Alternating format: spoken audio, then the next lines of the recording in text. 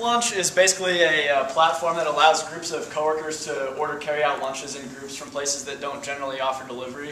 One time I saw Jimmy John's come in and out of my office about 20 times within a 2-hour period, and I figure that's a huge waste of time for Jimmy John's, also a waste of money.